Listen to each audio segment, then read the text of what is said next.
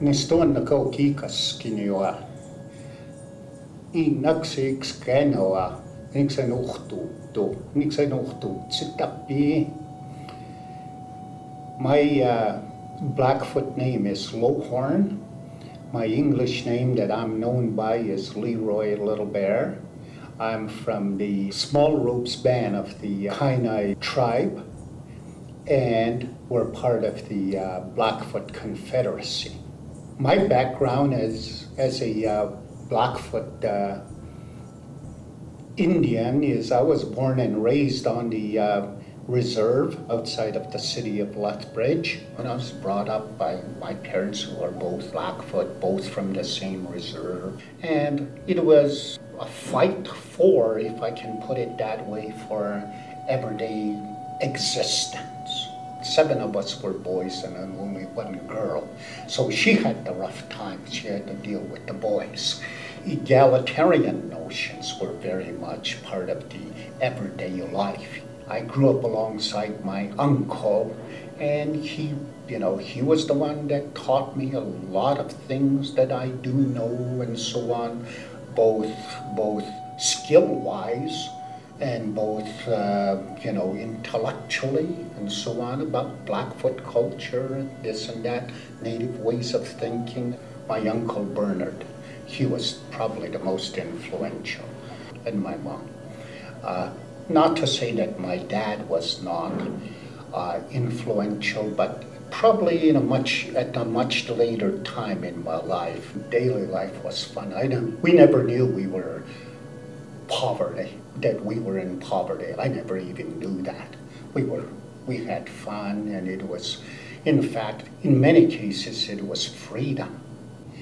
And I went to school all my life at one of those residential, I think better known as boarding schools in the United States. I went to a community college called Wenatchee Valley College in Wenatchee, Washington, where I took forestry.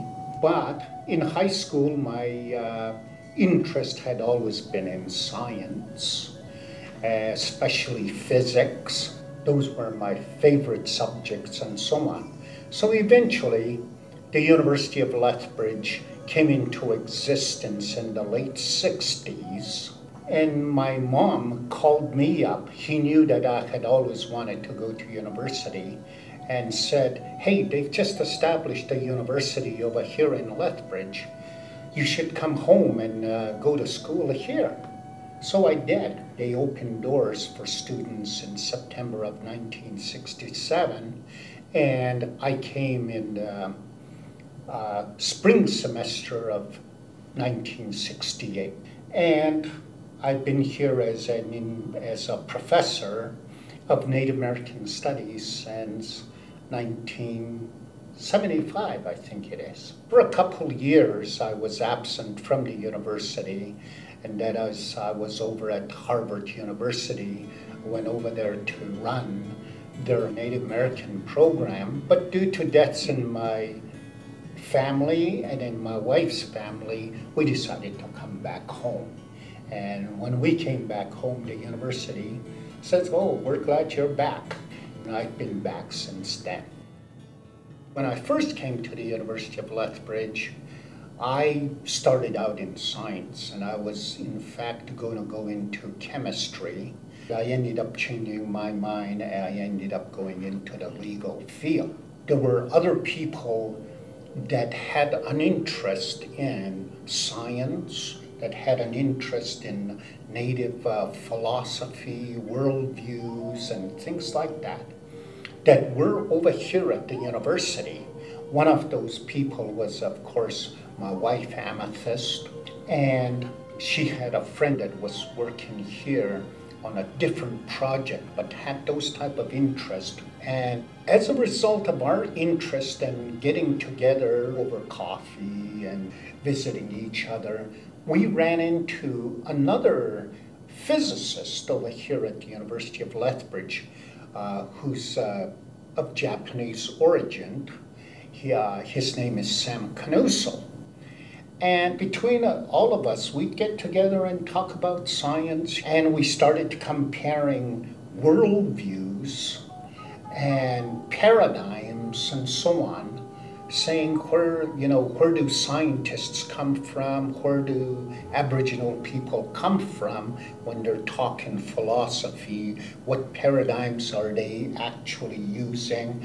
As a result of those types of gatherings and so on that we held locally over here, we decided to have a science conference. And we ended up organizing the science conference, and we invited different people from all over. In our discussions, in our many discussions, I should say, with Sam Canoso, he did mention David Bohm. And he says, read this guy, read his writings. A lot of the things you guys are talking about are the kind of things David Bohm is talking about. So I did, and that's where my interest and so on in David Bohm originated from. When we were organizing this conference, this first science conference, which was back in 1988 or 1989, Sam Canoso said, there is a scientist who lives in Ottawa by the name of David Peat, who has worked closely with David Bohm.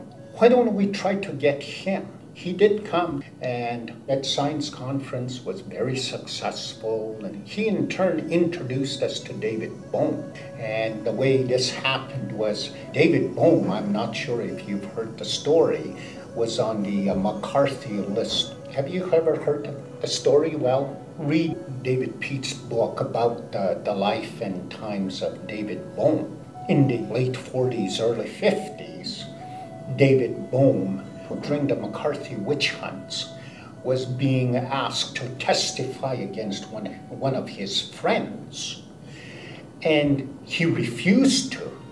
And as a result, he was put on the bad list, and when he was put on the bad list, he ended up leaving the United States, and he eventually ended up in England.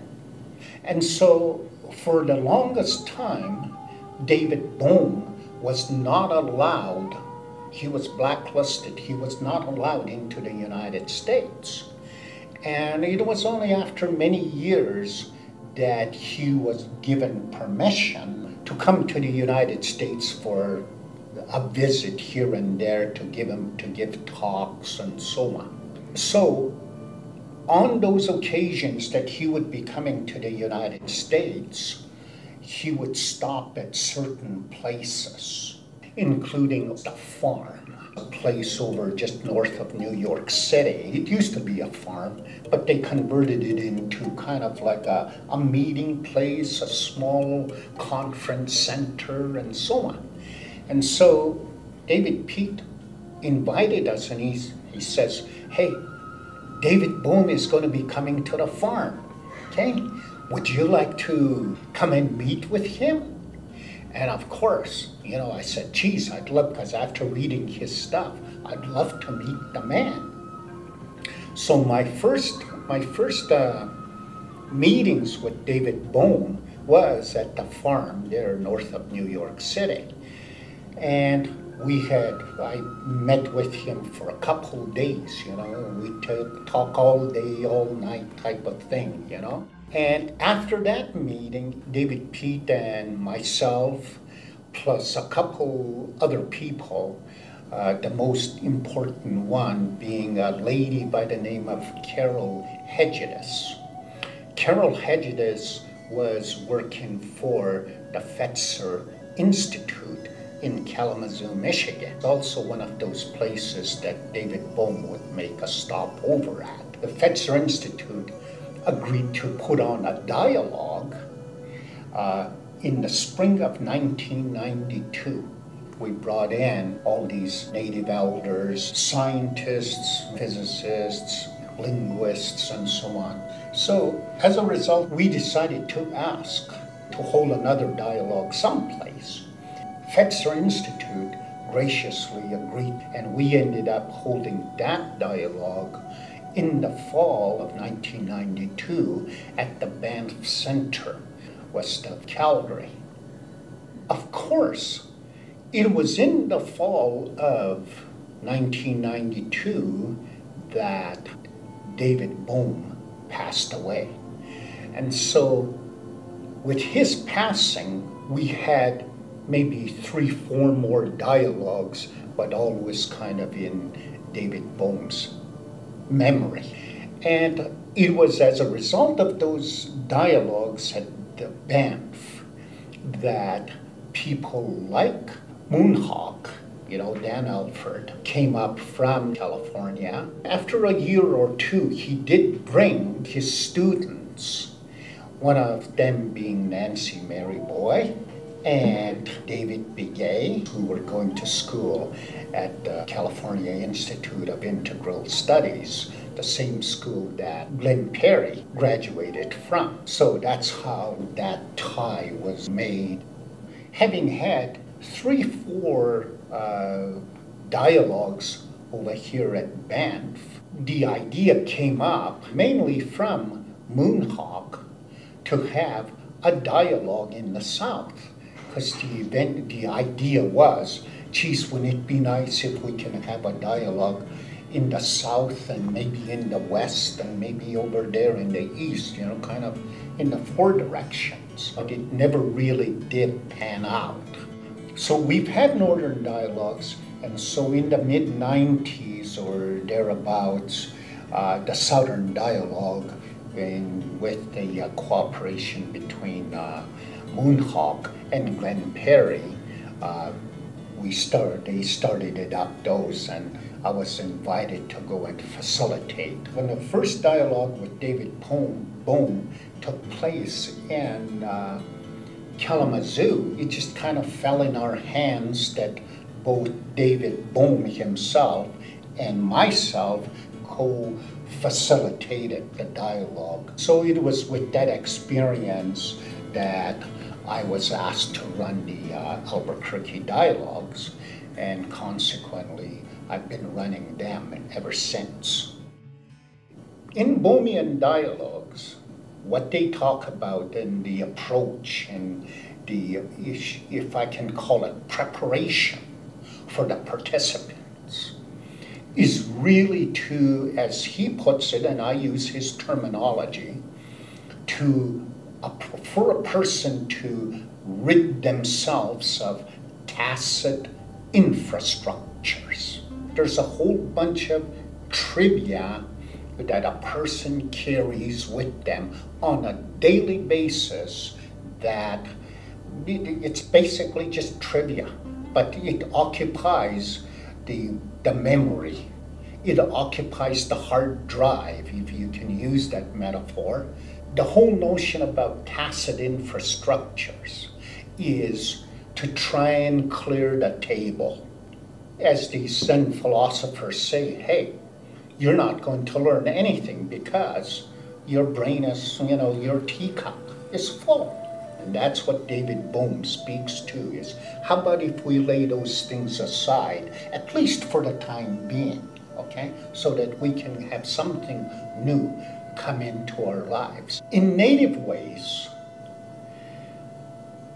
a large number of our ceremonies is about purification. Purification is, when we're talking purification, we're really talking about unloading. The Bohmian notion of tacit infrastructures and purification ceremonies in our culture are kind of speaking to the same thing.